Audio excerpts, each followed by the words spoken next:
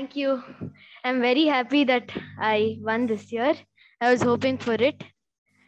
And I truly enjoyed making many variations of the straw oboe today.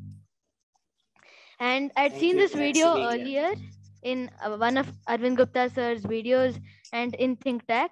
I've done this many times. In fact, this week I was giving one of them to my friend. Actually, thanks to all the judges and teachers for organizing this such a beautiful competition, and I enjoyed a lot in this competition, and I like to participate in this competition.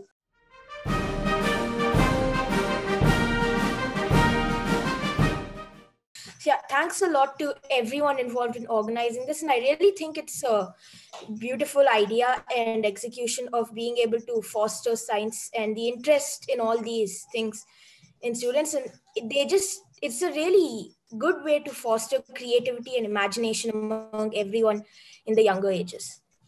Thank you, sir, for hosting this competition, and it was a beautiful experience.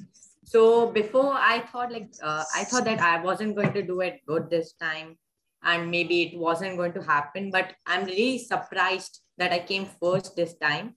Last time I was the runner-up, but this time it feels really good to be in the first place. Thank you for this competition.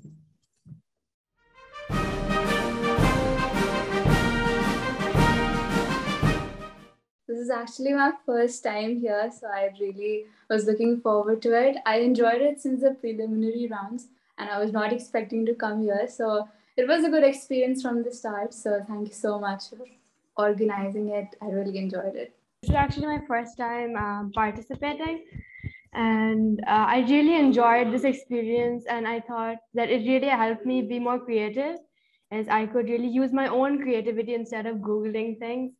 So it was a lot of fun, and I'm just so surprised that I won something for the first time.